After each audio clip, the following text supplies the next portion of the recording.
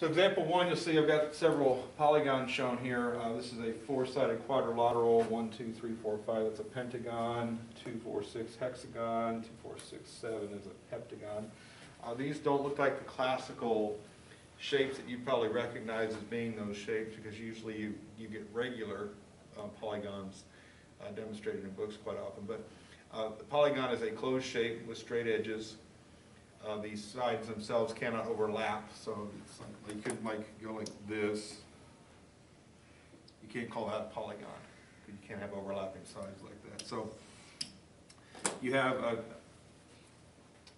convex polygon too, looks like this, where a concave polygon would be like that. That's a concave pentagon. It has a cave in it. All right. So convex, we're talking about, the sides don't like jut into the figure like that. So we're looking at just general shapes like this. The number of sides determines the name of it. So 4 sides quadrilateral, 5 sides pentagon, and so on and so forth. You should have learned those names back a long time ago. But if I do refer to a polygon at some point and you don't know what that name means, just let me know. But again, the name determines the number of sides. So we're looking at this. It says to find a pattern for the number of triangles in a convex polygon. So what I'm looking at here, for example, with this quadrilateral, if I take a diagonal, I go from one corner to the opposing corner like so, to split this into triangles. Once I'm looking at all triangles, that's what I'm talking about here. So I don't want to draw all the diagonals in the picture. I just want to draw enough diagonals so the picture itself gets broken into triangles. If we look at a quadrilateral which has 4 sides, drawing one diagonal creates 2 triangles that make up the entire figure. Triangle 1, triangle 2. Do a little abbreviation there. So 4-sided figure, convex figure, draw a diagonal, we make 2 triangles out of it. If I move on to the second picture here, again drawing diagonals from one vertex to opposing vertices, I go from this vertex, doesn't matter which vertex you choose, I'm just choosing that one, over to here, and this vertex over to here, and now you can see triangle, triangle, triangle. The pentagon, the 5-sided figure, has been broken up into 3 triangles.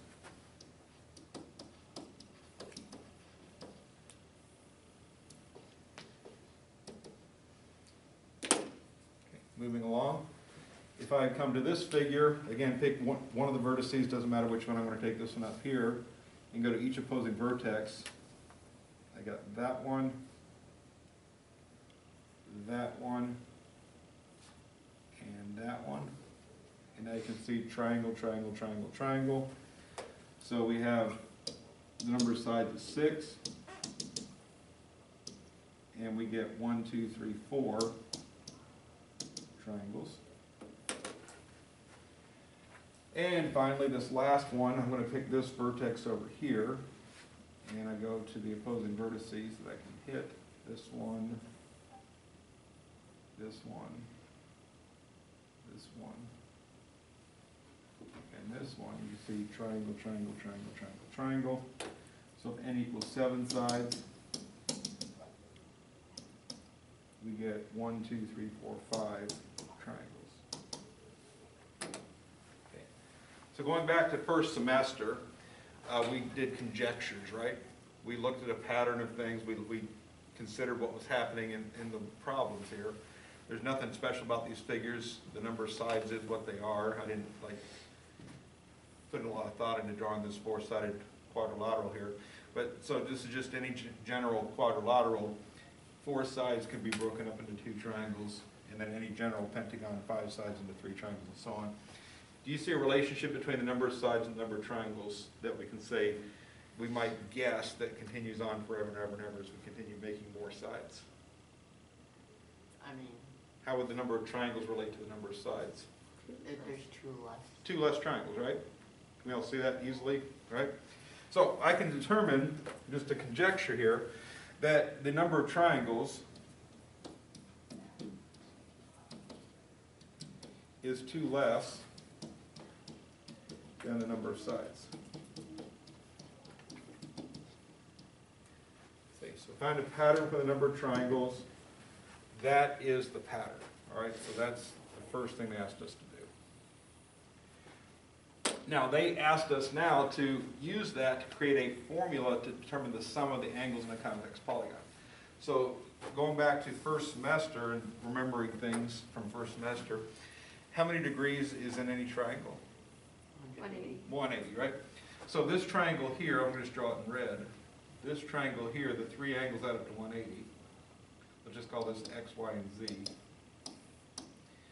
And then the other three angles in this blue triangle,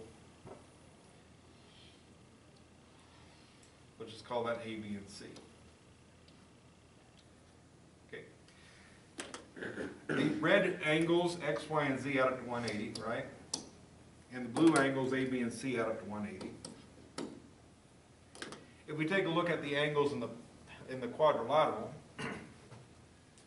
Z is an angle, B is an angle, right? A and X added up together make this angle. C and Y added up together make that angle. So the three angles here add up to 180, the three angles there add up to 180. All the angles together, which make up the four angles of the polygon here, add up to 360 then, right? And if we look at this one, I'm not going to do all the A, B, C and stuff on this one, but same argument works for this one. This triangle on the left is 180 degrees. This triangle in the middle has 180 degrees. This triangle off to the right has 180 degrees. 180 plus 180 plus 180 is 540, right? All right, this is just in general 3 times 180, right? And this one here is 2 times 180 is 360. Okay, if I move on to this one, the one all the way to the left is 180. This one right here is 180. This one right here is 180. And this one up on top is 180. We have a total of 4, which is 720. And then this last one, this is 180, this is 180, this is 180, 180, and 180. And there's a total of 5 triangles times 180 is 900. If we're trying to create a formula here, we're trying to generalize what we can see happening with actual numbers here. And what you're supposed to see is that the number of triangles in each case simply gets multiplied by the number of degrees in one triangle. So if we're trying to create a formula here for the sum of the angles in a convex polygon, let's just call it S for sum.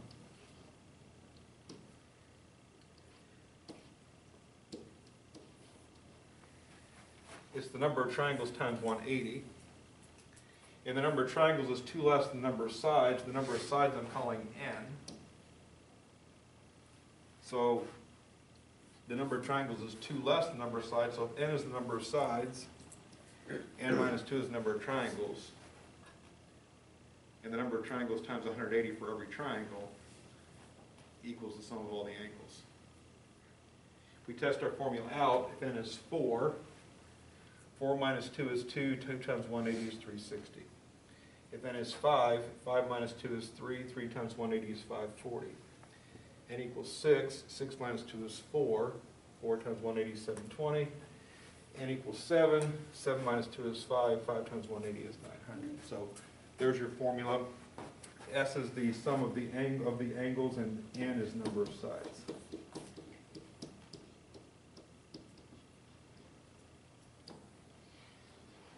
When you do develop a formula, it's helpful to identify for the person using your formula what the variable represents.